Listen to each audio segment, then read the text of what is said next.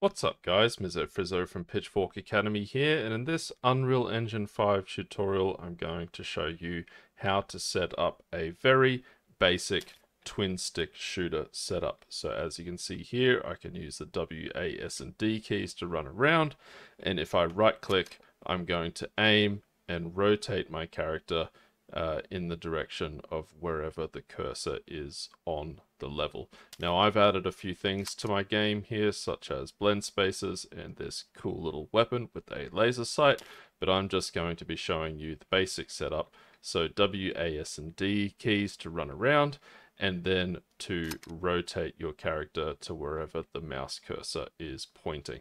And guys, if this tutorial turns out to be of any use or value to you whatsoever, you can support what we do here at Pitchfork Academy by wishlisting our new game coming out April 16th called Skyblocker. We're very excited for this one. It's just going to be $10 and will be a great way to support us here at Pitchfork, because if this game does well, then, well, I'm going to quit my day job and I'm going to be making a lot more tutorials for you guys. But without further ado, let me show you how to do this. Alrighty, now you might be tempted to start with a top-down template project, but I'm actually going to recommend starting with the third-person content pack, just because it'll be easier to set up the movement with the W, A, S and D keys, because that's kind of already set up in the third person. So it's much easier to kind of convert the third person template into a twin stick shooter than I think the top down, which is sort of more of a point and click setup.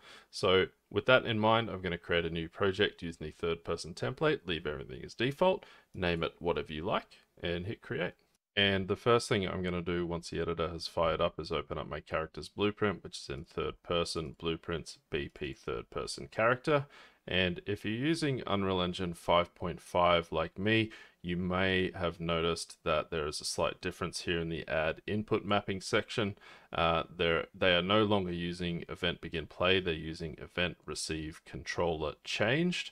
It doesn't matter too much. This will still fire up when you hit play, but you may not have a reference to your player controller, which I believe in the older versions of the template you did already have a preset variable containing a reference to the player controller. But if you don't, you just want to drag off of as player controller here and promote this to a variable. We'll call this player controller. But as I said, if you already have this set variable node with a reference to the player controller, then you don't need to worry about that. But you do want to make sure that you have one of these, because what we are going to do next is set the control rotation so that we're looking down on our character. So we're going to drag off of player control here and set control rotation. I'm going to plug in the execution pin, and I'm going to split the struct pin on the rotation here, and I'm just going to set the pitch to something like 300. So this will be the angle at which you look down on your character. I've found that 300 is a pretty decent sort of top-down angle, but you can always play with this number here to get a different angle. I'm also going to drag off of the player controller here and set show mouse cursor to true. Plug these in. And now all we need to do is come down to the camera input section here and disconnect the execution pins on the input action look nodes right here, so that we can't actually use the mouse to look around because we're sort of setting the angle here, and then the mouse is just going to be our aiming. So if we hit play now, we do not have the top-down angle. That may be to do with this reference right here. So I'm just going to delete this received controller changed input, and I'm going to replace it with the event begin play. And I'm also going to grab the object here and get player controller, and we'll see if that has worked. Okay, and it's telling us that we don't need the cast, so we can probably just grab these, move them onto get player controller, We do not need the cast. Nice. Okay, that's worked. So now we have our sort of top-down angle, and we've got our mouse cursor here, but you'll also notice if we run down to a wall like so, it's going to push our camera in. And if you're doing some sort of top-down game, you probably want to just hide stuff that's in front of, sort of between your character and your camera anyway. So what we can do is we can just go to our camera boom and we can uncheck do collision test in the details panel like so. And now our camera boom will not do a collision test. It will just stay where it is no matter what gets in the way. And I might also just increase the target arm length there to double, maybe something about 800. And now we've got, oh, that's maybe a bit too far, but for the purposes of this tutorial, I'm just going to leave it like so. I'm not going to obviously go into material that sort of makes the, reduces the opacity of stuff when you go behind it. We may cover that at some point in the future, but for now, we're just going to do the running around and looking. Okay, so the next thing will be to make our character rotate towards where the mouse cursor is. And we're going to do this on tick. So I'm going to find some empty space up here and find event tick.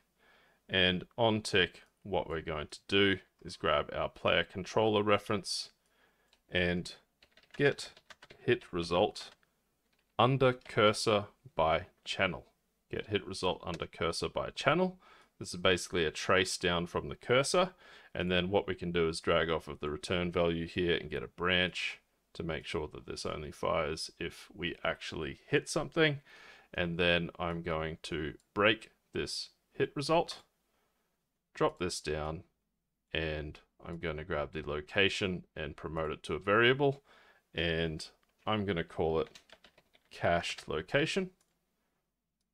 Plug this in here. And then what I'm going to do is set our actor's location, rotation, set actor rotation. And I'm going to interpolate this. So I'm going to get an rinterp2. We can drag off of delta time and just get delta world, get world delta seconds. And the current is going to be our current actor rotation. So we can get our actor rotation and plug that into current. And then the target, we are going to find look at rotation. So we can drag off of here and find look at rotation. And we're going to right click on both of these pins and split them. I'm going to drag off of my cached location here and break vector. And this vector is going to plug into all of my target X, Y, and Z. And I'm also going to get actor location. I'm going to split the struct pin, and I'm just going to plug in the X and the Y up here. And then the start Z will be the Z from the break vector, like so. A little bit of spaghetti code, but that should be working. And now the character is just going to look wherever the cursor is pointing. And if you want to make a twin stick shooter where you only have one walk speed and you're basically always looking where you're going to fire, then this setup might be absolutely fine for you. You can just add a blend space for the locomotion. It will look a lot nicer. You know, start working on animating the arms and adding weapons and firing the weapons. But I'm going to show you a couple of tips and tricks to sort of refine this a little bit. The first thing I'm going to look at is basically when I move the cursor over here and I'm no longer pointing at any objects that the trace can hit, I no longer get my character turning, which is a bit of a problem. And also if I, for example, remove this wall so that I can get a little bit closer down here, what you'll also notice is that when I move the cursor around corners, you'll see my character's rotation isn't smooth in one direction. So I can move my cursor down here and my character starts rotating downwards, but then when I get to the corner, you see they start rotating upwards a little bit. And it's not really intuitive for the player to think about that sort of thing. So I'm going to show you something that fixes this issue where the cursor moves over here, and also it will make just everything a hell of a lot smoother. And the first thing we're going to need is a custom trace channel for our cursor trace. So we're going to go to Edit and Project Settings, and we'll search for Trace. And then right here under Trace Channels, let's add a new trace channel, and let's just call it Cursor. And actually the default response I'm going to change to Ignore, because I don't want really anything to block this trace channel apart from what I want to block it with. So I'm going to hit Accept, make Ignore the default response. And then right here in my Get Hit Result under Cursor by Channel, I might need to right click this and refresh nodes. And then the trace channel, I can choose Trace Channel Cursor. And then what I'm going to do now is I'm going to add a blocking volume. So I'm going to click the cube plus icon up here and go to volumes and find blocking volume. I'm going to drag this into the level. I'm going to drop it down so it is basically level with the floor, like so. And then I am going to scale it up on the X and the Y till it is, you know, sort of more than big enough for my purposes. So it depends on what kind of level you've got, but this is just a volume. You can make them pretty big. And now with the volume selected, I'm going to find collision in the details panel. I'm going to change the collision preset to custom, and I'm going to make this block the cursor channel, and I can set it to ignore everything else. It's really just for my cursor trace. So as long as it's blocking the cursor, that's all that really matters to me. And now, doesn't matter where I go, my character will always face the cursor, and it will always be smooth no matter what objects get in the way. Nice. Now, if you wanted to make your character sort of run in the, turn in the direction they're running and only look at the cursor when they're aiming, then adding that sort of thing is super, super simple. If I find some empty space down here and I find the right mouse button, for example, and I create a variable, let's call it aiming ?